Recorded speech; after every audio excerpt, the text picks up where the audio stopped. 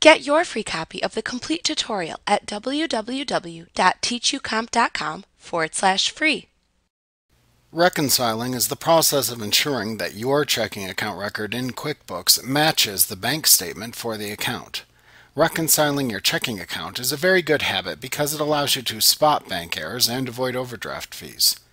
When reconciling accounts, the goal is to make the bank statement and your account balance within QuickBooks match. While you will most commonly reconcile your checking account, you can also reconcile several different types of accounts if desired, such as other asset accounts, for example. To begin reconciling an account, select Banking and then Reconcile from the menu bar. In the Begin Reconciliation window, select which account you want to reconcile from the Account drop-down. Enter the statement date from the bank statement of the account you are reconciling with your QuickBooks account. Enter the ending balance from your bank's account statement.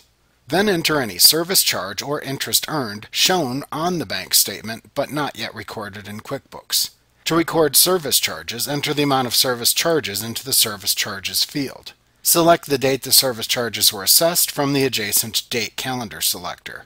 Then use the adjacent account drop-down to select the account used to track service charge amounts, such as bank service fees.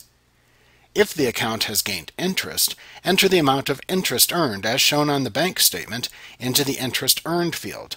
As with service charges, enter the date that the interest was earned into the Date field and select the income account used to track interest income from the adjacent account drop-down. In QuickBooks, you have a Locate Discrepancies button you can click to launch the Locate Discrepancies dialog box.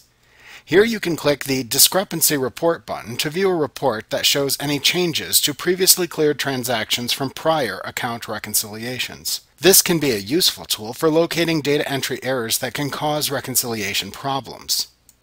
You can also click the Previous Reports button to select a type of reconciliation report to run. The report will show the transactions marked as cleared from your last account reconciliation.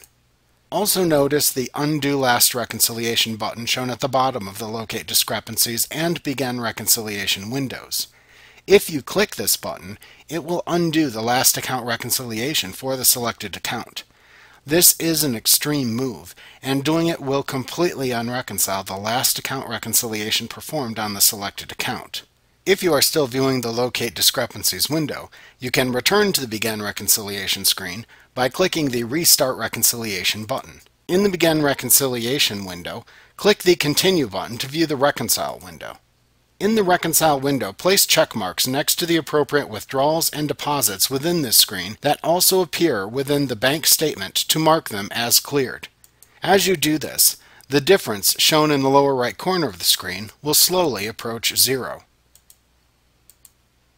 If you try to reconcile the account and the difference amount shown is not zero, you may have to enter an adjustment transaction that modifies the QuickBooks account balance so it will agree with the bank statement. You will still have to account for the difference later, though. So a better idea is to instead try and find the discrepancy between the check register and the banking statement and correct it.